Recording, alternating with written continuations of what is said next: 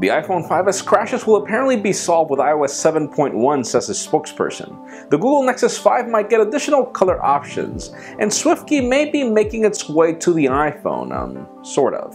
I'm Jaime Rivera, and after a server crash and a lot of issues, I haven't had my first cup of coffee today, which is a record. This is Pocket Now Daily.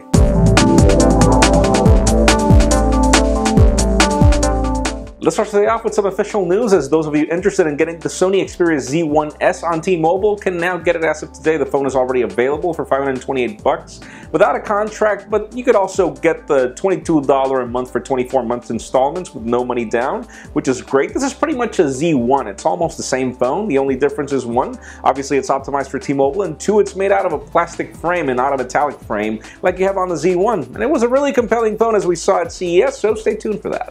Now let's talk about Nokia, as the company has just sent us their press invitations for their event to happen at MWC 2014 in Barcelona. This is happening on February 24th, and we will be there covering it live with Tony. Now this is really interesting. The question is exactly what are we getting at this event? We are expecting for the Nokia Normandy to be announced here, since we heard that it was going to be launched on February 25th.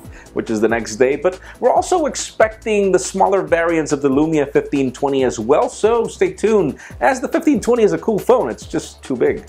Now let's move the spotlight over to Google, as we've got this video that's leaking the possibility of there being color options for the Google Nexus 5, and this is really interesting. Currently, all you have is black and white, but these 6 color options range from red to purple, which is good. It's interesting. It's great to have color options. We just don't know when these will be announced, if it is happening or not. And the reason why I say not is because the more you look at this video, the more it looks fake. It's kind of fishy, so let's see what happens. I mean, with the whole Moto X thing, I don't know how Google plans to do that well. Now let's talk about Apple and Swiftkey, and yeah, these two are coming together. We've got some leaks of Swiftkey coming to the iPhone and the iPad, but wait right there, it's not exactly what you expect. Swiftkey is my favorite keyboard on Android because I have multiple languages and it does a great job with text prediction without having to swap the languages, but interestingly, apparently the iPhone thing is not going to work the same way. You know you can't install third-party keyboards on your iPhone, so apparently this will be a Swiftkey note-taking application.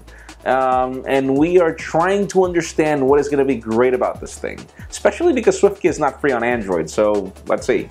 And finally, for the I don't know what's taking them so long type of news of the day, I don't know about you, but I've been having serious troubles with my iPhone 5s resetting itself out of the blue. It happens every time that I turn on Wi-Fi and the phone starts updating applications. It'll reset itself for every app that it installs.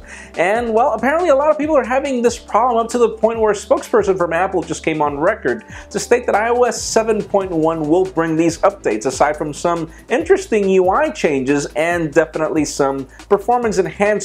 Though that leads you to the question of the day.